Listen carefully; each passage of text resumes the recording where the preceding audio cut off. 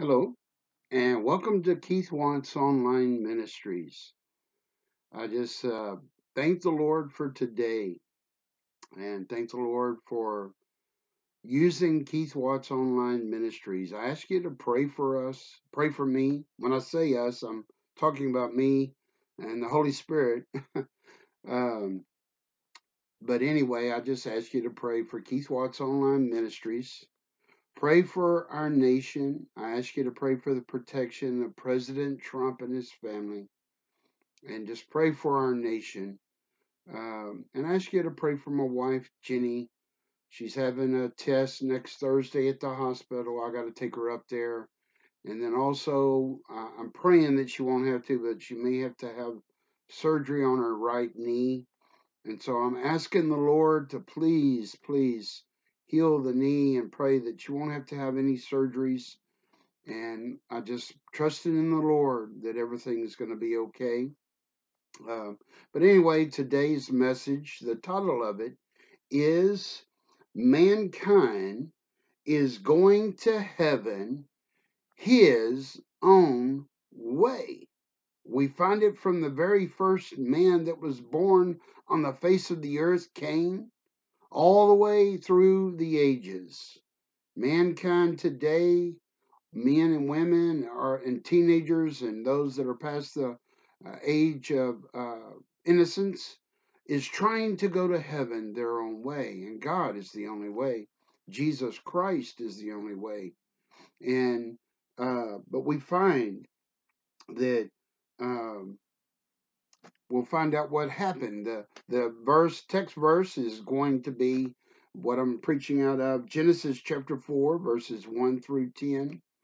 Um, but before I pray, just ask you to really pray for Keith Watts Online Ministries. It seems like so many things are happening around the world with this ministry, and it's so exciting what the Lord is doing and going to do with this ministry and this preacher. When I think about it, it really humbles me that the Lord is using me. It's just a blessing to my heart, and I have decided, I told my mom yesterday, I'm going all out for the Lord the rest of my life. And I'm determined in my heart, and by the grace of God, I'm going to do that through Jesus Christ. But anyway, uh, I'm next week, I'm going to be preaching. I'm going to go up to my home church, Newton Baptist Church, Monday night, and going to be recording a message for a Sunday night for my home church. And the title of the message is Are You Burdened for Lost Souls? And then Tuesday or Thursday, I'm going to be preaching again the same message.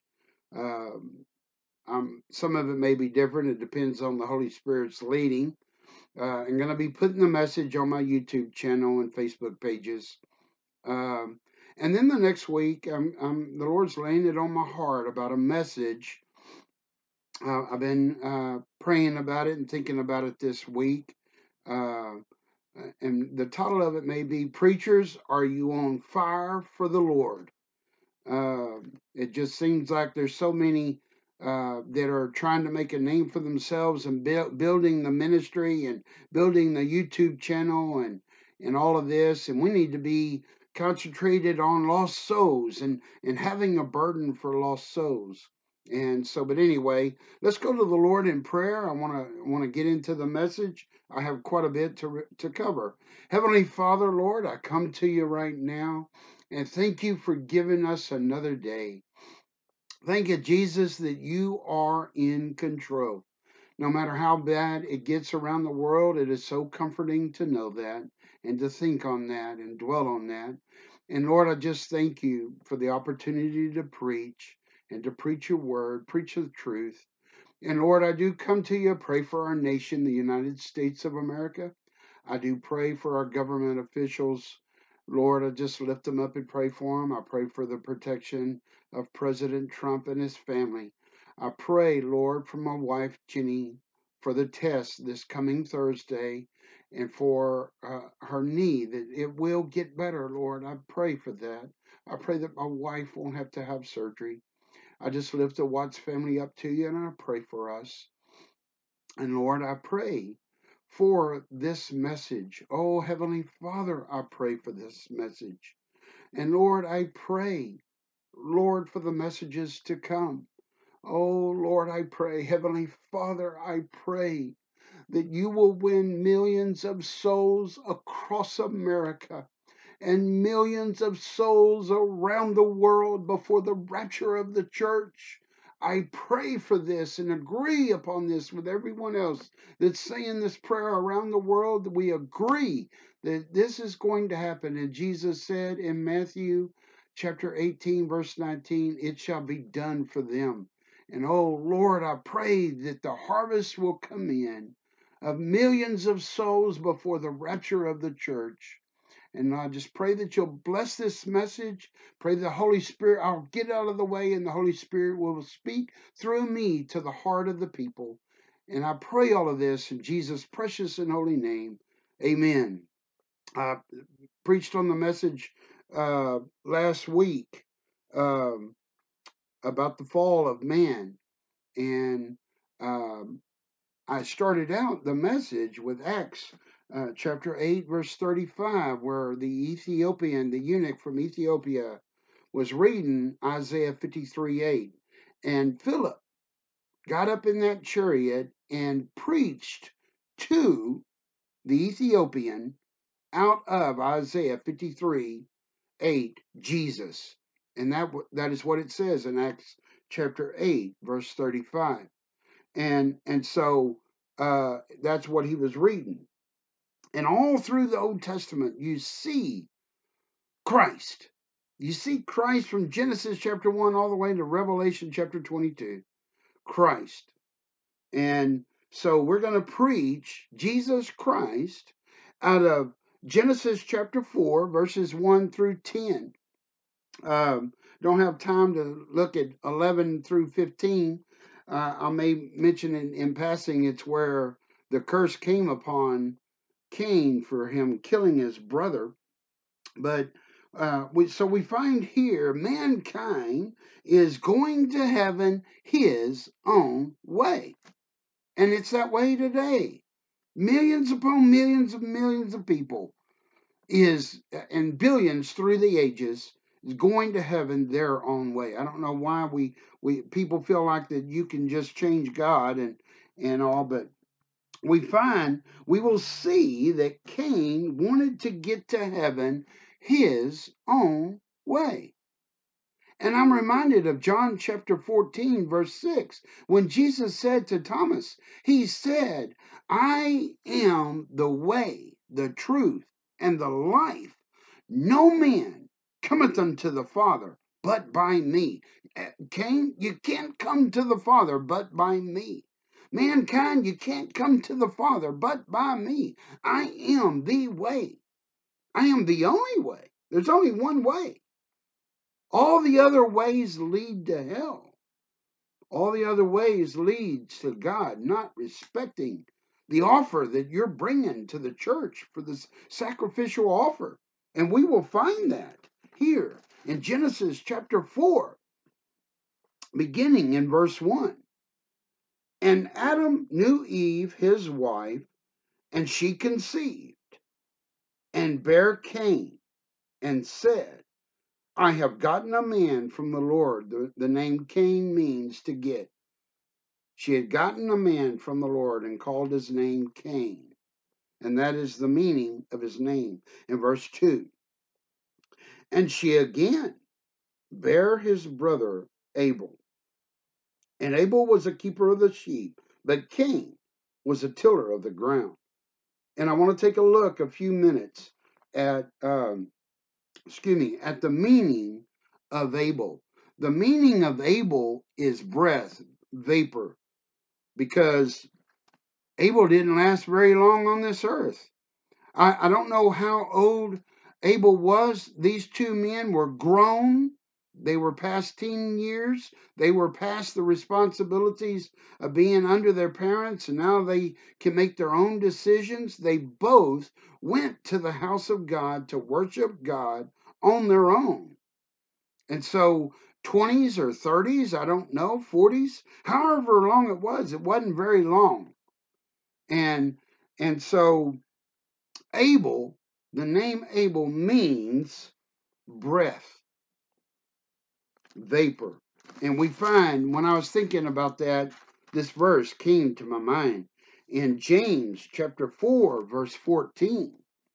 James says, whereas ye know not what shall be on the morrow, Abel did not know that day was his last day on the face of the earth. For what is your life? It is even a vapor that appeareth for a little while and then vanisheth away. You see that vapor coming out of the mist. It's vapor means mist, and but steam coming up, and all of a sudden it's gone. I mean, 1 second you see it, the next second it's gone. Vapor, and we don't know what is holding for tomorrow. Who knows? The Lord may take me home today. You never know, and so it's just but a moment of time, a little speck. And so that's what his name meant. And we will find that he life is but a vapor. And and in Job chapter 14, verse 1, man that is born of woman is a few days and full of trouble. What a description of mankind. An accurate description of mankind and our life here on this earth. And so we find the meaning of Abel, meaning breath or vapor. And then verse 3, and in process of time, they grew up. They were born in verse 1 and 2 and were babies and were innocent. And then in process of time, they grew up. And then it came to pass in verse 3. It came to pass. These four words, all through my life, I just keep thinking about these 4 words. You may be going through a mountaintop and you're up way up there. Like right now, I'm on a mountaintop. I get to preach the Word of God. And about 10 minutes after I preach, I'm just, ugh. And it's just amazing the up and downs of preaching. But you are up on the mountaintop and things are going good, it shall come to pass. Because that's how life is. Job chapter 14, verse 1. But you know what? You're maybe in the valley. And boy, here comes the mountaintop. So in that valley, it'll come to pass. And what a wonderful thing that is and all. But I got to thinking the other day when I was going over this message 3 or 4 days ago, I got to thinking about this. What will come to pass? And this was my first thought. The earth as we know it will come to pass. All that's being built, all that you see on the face of the earth, the Grand Canyon, the seas, the islands, the beautiful sights all over the world. I find it amazing. I was thinking about this earlier when I was going over the message. Can you imagine? God created this world through judgment, through a flood. And it's so beautiful and so wonderful. And I was thinking earlier about the new heaven and the new earth. So we know that this old earth as we know it is going to come to pass. In Revelation chapter 21, verse 1, John says, and I saw a new heaven and a new earth. And he said in that verse, there is no more sea on the new heaven and the new earth. And so why in the world are you trying to build your kingdom on this earth? We own this house, my wife and I, but we really don't. We're just stewards. There's nothing on the face of the earth that any of us own. And every bit, this house is going to burn up. Everything's going to burn up on the face of the earth. God may put a meteor by it, or I don't know how he's going to do it. All he's got to do is call fire down. Fire come down and burn it up and purify it. That's what's going to happen. And I was thinking about this earlier when I was going over the message. What is the new heaven and the new earth going to look like? It's going to be so unbelievable. Oh, it's going to be so unbelievable. I just started imagining about it and just can't even come close to thinking. But in God is going to speak it into being, just like He did this earth. And we're going to be there. I want to see it. I can't wait to see it. That's going to be amazing.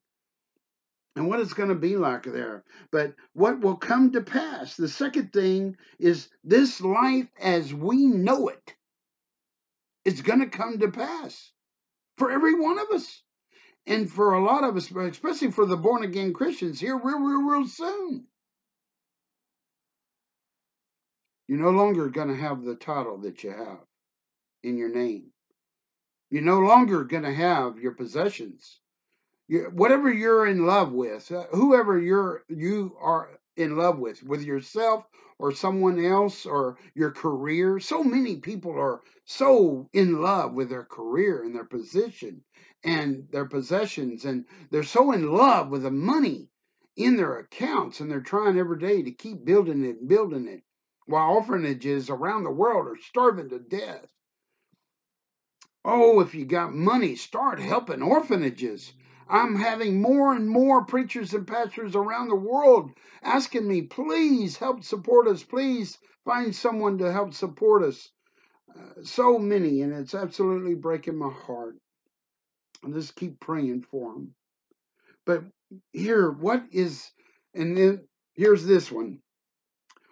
What will not pass? Oh, what a wonderful list this is, except for one. But on this list, it's so wonderful. The first one I got to thinking about was the new heaven and new earth. It's not going to come to pass. It's going to be forever. The new heaven and the new earth that has no sea. It will never come to pass. What else will not come to pass? God's word. God's word is everlasting. It will never come to pass. It will never end. God's word. So comforting. And the living word, Jesus Christ. One of his names is the Word, John chapter 1. In the beginning was the Word, and the Word was with God, and the Word was God. I love those verses in John chapter 1.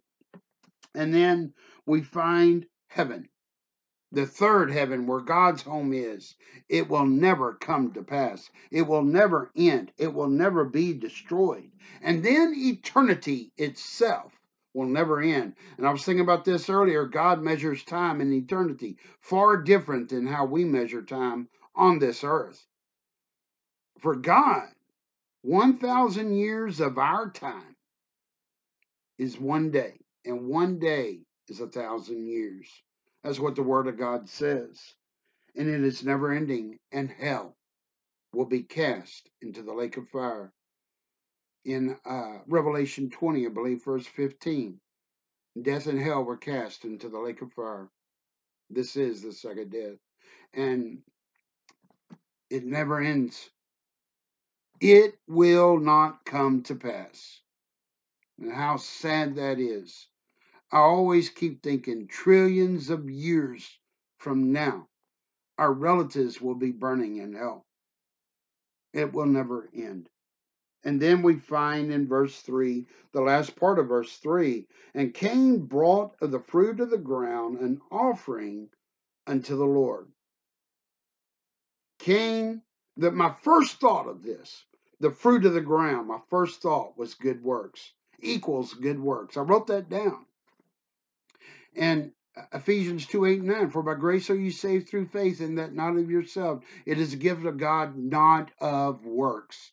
Cain toiled, sweated, paid for it. He paid for it with his sweat and blood and tears, tilling that ground and working and working and working. And I guarantee you, he got the very best.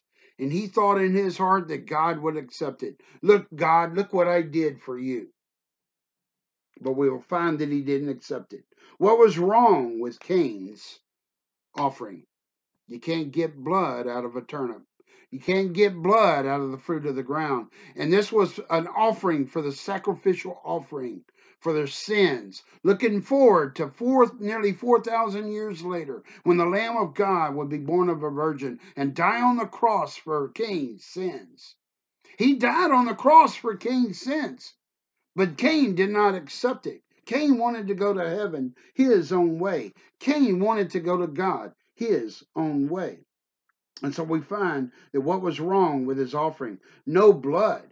I find here at the end an offering unto the Lord. Cain went to the house of God. Cain was searching for God. Cain was searching for religion, but it was a Christless religion where most people have today. And so sleep in their religion and think they're okay with God. Cain thought he was okay with God, but Cain had religion. And Cain knew what to bring. Cain and Abel knew what to bring to the altar of God for sacrifice. Adam told them. And one listened and one didn't. Cain easily could have bought a spotless lamb from his brother and bring the right one, but he decided to go his own way. And mankind is made to worship. Man will worship something or someone. For most that has ever lived, most of them worship themselves or a person, husband, wife, position. I was talking about this earlier when it's going to pass. Everything's going to pass. Some worship titles. I'm over all of you. It's just unbelievable. And when you die, you no longer carry that title. Naked came I into this world, and naked shall I return. That's what Job said. And then in verse 4, and Abel, he also brought of the firstlings of his flock and of the fat thereof. And we find, in Numbers chapter 18, verse 17, Leviticus chapter 3, verse 16. And the Bible, all through the Old Testament, the Levitical law, all through them, God told Moses, hey, this is how it's going to be. And it's never changed. It never will change. And then, so we find here what was right with Abel's offering. You can get blood out of a lamb. You can get blood out of his firstborn. And we also find Jesus, firstborn of Mary. In Luke chapter 2, verse 7, and she brought forth her firstborn son and wrapped him in swaddling clothes. He is the firstborn of God Almighty. He is the only born of God Almighty. That makes him the firstborn. And all through the ages, the firstborn, the Passover, all the firstborn died. From Pharaoh all the way to the servants, all the way to the beggar, died. Why? Because the blood was not applied to the family like it was to every family in the nation of Israel. And it's the same today. And it's the same here with Cain and Abel, the first two men to ever be born on the face of the earth. And it's never changed and it never will. And mankind keeps trying to change it. And it's not going to happen. All the Old Testament saints look forward to Christ. Cain and Abel, this was 4,000 years earlier, less than 4,000 years, when Christ was offered up, the sacrificial lamb. The blood was shed, and it's not going to change, never will. And then we find and the Lord had respect unto Abel and to his offering. Unto Abel and his offering he had respect. And listen to this in Hebrews chapter 11, verse 4. By faith Abel offered unto God a more excellent sacrifice than Cain, by which he obtained witness that he was righteous. You can only get righteousness from God. Righteousness does not come within man. There was nothing righteous about Cain. God testifying of his gift, and by it he being dead yet speaketh. Abel's blood was spilled in the ground, and his blood was crying out to God, still is today, for justice. And so we find that Abel, by faith, brought the more excellent sacrifice than Cain. Why? He listened to God. He listened to his father and said, you know what? I choose Christ. I choose the right way. I repent of the direction I'm going, give my heart and life to Jesus Christ. Here is the first of my firstlings of the flock and the fat thereof. And God gave respect to Abel. And then verse 5, we see the response of Cain's from God. But unto Cain and to his offering he had not respect. And what was the response? And Cain was very wroth, angry, and his countenance fell. He was so furious with God Almighty. How in the world can you reject my offering? I worked hard for this. I sweated with this with tears and sweat. And I worked really hard. And out of all of this fruit of the ground, I gave you the very best. But it was not good enough. You can't get blood out of it. You can't have that sacrificial blood to take care of your sins. His own works was not going to take care of his sins. It has to be the shedding of innocent blood. And that is Jesus Christ. And so Cain God had no respect to Cain and to his offering. The Lord said unto him, why art thou wrath? In verse 6, and Cain, and the Lord said unto Cain, why art thou wroth? Why art thou angry? And why is thy countenance fallen? What a question. He responded to Cain. And then in verse 7, the love of God for Cain came out. It is so amazing the response that God had to Cain. What Cain did was absolutely so disrespectful to God. And he did not honor God. And God showed his love to Cain in verse 7. If thou doest well, shalt thou not be accepted? And if thou doest not well, sin lieth at the door. And unto thee shall be his desire, and thou shalt rule over him. He gave him a way out. He gave him a chance. And I find it amazing, the statement, and if thou doest not well, sin lieth at the door. And it was there. And Cain opened up that door and sin came in all over him. And sin will come into you. The test, the temptation is there. And sin lieth at the door, and temptation is there. And if you say yes, you're opening your door wide open for sin and all the consequences and everything else after it. And that's what Cain did here. And God warned him, and God told him, sin is lying at the door. The murder of sin is at your door. And if you don't keep that door shut, you are going to murder your brother. But Cain would not listen, because he knew what he was doing and he wanted to go his own way. And then in verse 8, we find the first murder ever to be committed. And Cain talked with Abel, his brother. He talked to him about what happened at the house of God and how God rejected his offering. And it came to pass, what happened? He got angry and started hating his brother so much.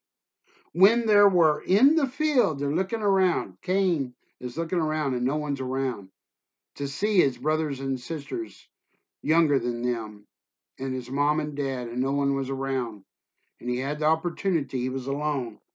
And that Cain rose up against Abel, his brother, and slew him. He killed him out in the field and buried him. Why? Hiding his sin.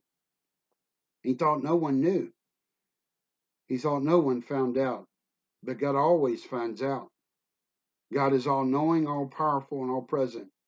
And he knows everything that happens. And so Cain made the wrong choice from verse 7. He made the wrong choice. He rejected God's love. He rejected God's grace. He rejected God's mercy. He rejected God's only begotten Son. He rejected the sacrificial Lamb of God Almighty and wanted to go his own way. And so we find here in verse 8 the first murder. And so I was thinking about this the other day. The religious crowd. Here is a religious man trying to seek God and go to God. He went to the house of God, but his religion was his own. And he looks at Abel and looks at the follower of Jesus Christ, Abel, and what does he do? He slays him, he kills him. And all through the ages that has happened. And it's happening more and more today. It's amazing the messages that I'm getting from around the world. And it's amazing what's going on in America. We're, a few steps away from full-fledged persecution of the church. Persecution of the church already started last March in the pandemic, and it's going around everywhere. Pastor yesterday in Africa, in one of the nations, told me, Brother Keith, the government told us we have to go from 150 at church to 50. Then what's next? To 25. Then what's next? To 0. And that's the way it's going to be here. It started happening. Government officials in so many of the states are trying their best to keep the doors totally shut and make it illegal. Why? Because they are followers of Cain. They got their own religion. They're going to God their own way. And then we find in 1 John chapter 3, verse 13, marvel not, my brethren, if the world hates you. Don't be surprised if the world hates you. The world hated Jesus. There's no difference today. And if you don't have any opposition of the world and the world loves you, you might want to take a look at your and see if you do have Christ as your religion. Christ. Or you preaching the true word of God.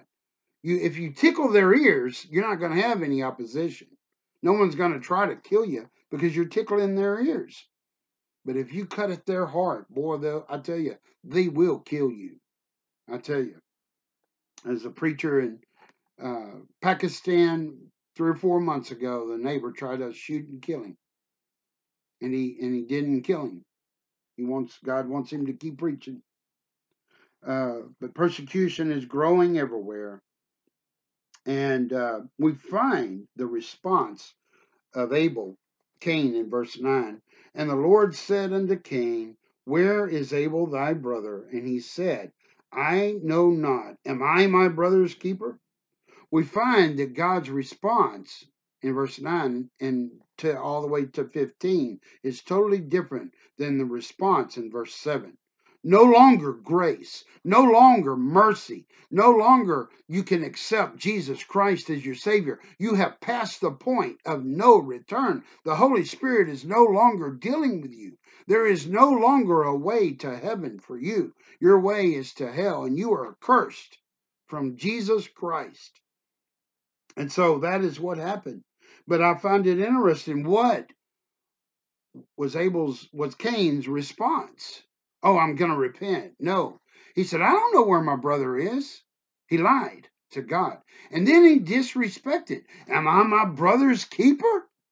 So disrespect.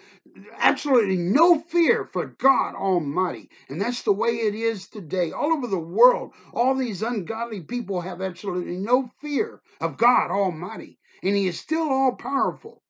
It is a fearful thing to fall into the hands of a living God.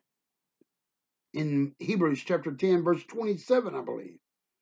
And no fear. And that's the way it was with Cain. And then in verse 1 John, I just want to read this real quick, running out of time. 1 John chapter 3, verse 12. Why did he respond that way? Listen to this. Not as Cain, who was of that wicked one, and slew his brother, and wherefore